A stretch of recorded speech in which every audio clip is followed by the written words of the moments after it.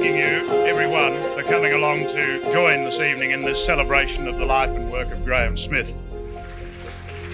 Very unusual start for an organisation and very little money. There will be a collection in which we'll ask people to contribute for causes nominated by Graham himself. My name is Leonie Ebert. Graham Smith was my husband. The Peace Foundation started when Graham and I were discussing funeral arrangements. We decided to ask for donations in lieu of flowers at my husband's funeral, and that money went in to set up the Peace Foundation. He was a teacher. He was very involved about Aboriginal people and their rights, and refugees and their rights. He used to organise moratorium marches, and they used to be huge. He felt that working for peace shouldn't be just left to a few, it's everybody's business.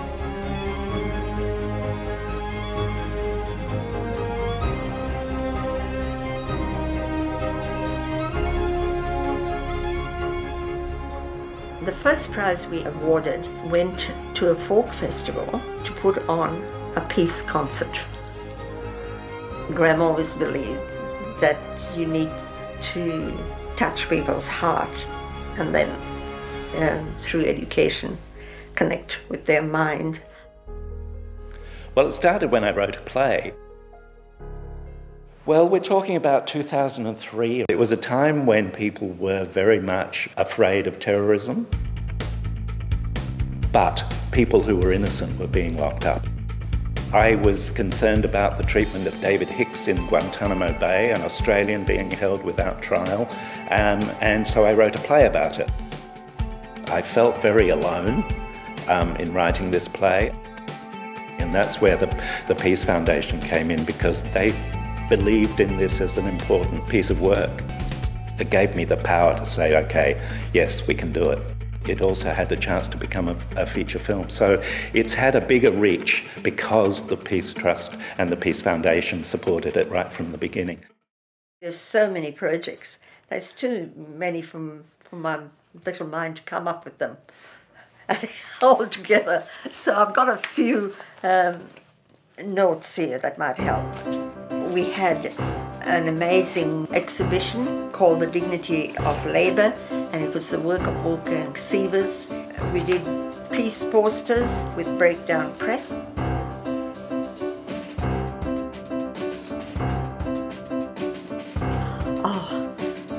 The film On the Banks of the Tigris was amazing. If we are Jews or Christian or Muslim, it doesn't matter. The music is the connection. The Adelaide Fringe. The common ground between the Peace Foundation and the Adelaide Fringe is very strong. We both have a commitment to encouraging artists to address issues such as human rights, environmental sustainability, social justice, and that's always been something the Adelaide Fringe has celebrated. In recent years, we've had a Peace Award. It makes such a difference to these artists who are tackling really difficult subjects, and without the Peace Foundation we wouldn't have an award that would acknowledge the excellence in this strand at the Fringe. I can't underline enough how even small awards and small grants do make such a difference. In 2011, No Strings Attached in partnership with Kurrigello were the recipients of the Graham F. Smith Foundation Award. Now, the group that I work with, a vast group of beautiful, amazing, resilient and strong First Nations Aboriginal people with disabilities. You know, people with disability and First Nations people with disability, you know, where that's a lot of oppression.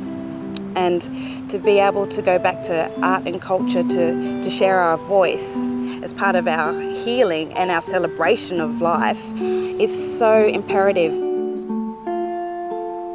Well, first of all, it's the first big award I've ever been a part of. But it was such a moving moment for me, knowing that this is really important work. It absolutely encouraged me to keep going, because that sense of feeling like the work that you're doing is worthwhile and that people want to invest in that made me feel believed in. I got involved with the Graham Smith Peace Foundation in 1998, and that was to do with an artwork that was going to be placed in the Festival Theatre, which was done and finished in 2002, and then depicted our dreaming stories, and it was there visible and showed that we were around the place. In relation to the Kaurna sculptures, we also did a Kaurna walk about the Kaurna people and their dreaming. Before that, there was no indication that Kaurna people were ever around in the city because we didn't have anything, to mark and share the space, and that's what it was all about. Nagasaki sculpture that was made by the Anangu Aboriginal people in Maralinga, and the sculpture then was presented to the Nagasaki Park in remembrance of the survivors of the nuclear bomb. So I see that way of art touching the heart and then engaging the mind.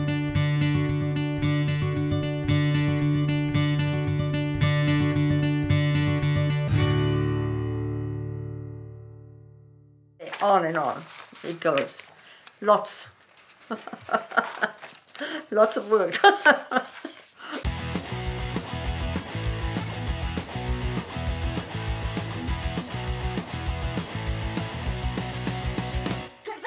Peace Rules was an invitation to all secondary schools. The question is, what can I do to contribute to peace through the arts?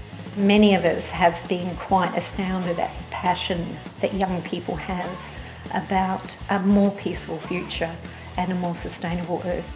If I could mention a group of young men from Para Hills High School, it was such a powerful performance. A lot of those young people have come from war-torn countries and they were standing up for peace.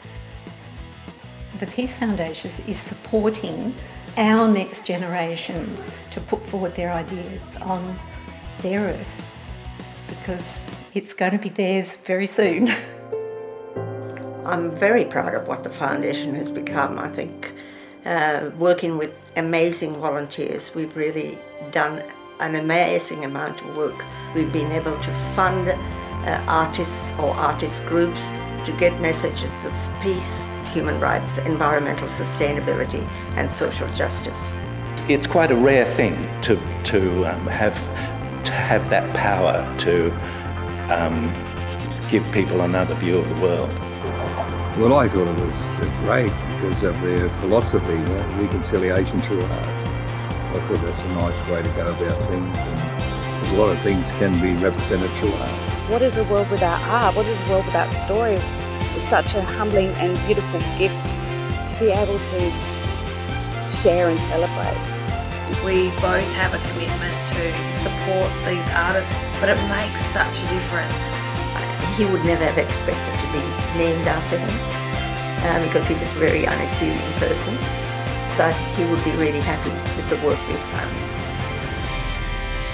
The inspiration for my life, my dreams, have been made up of peace and socialism, of solidarity, of liberation, of loving and caring.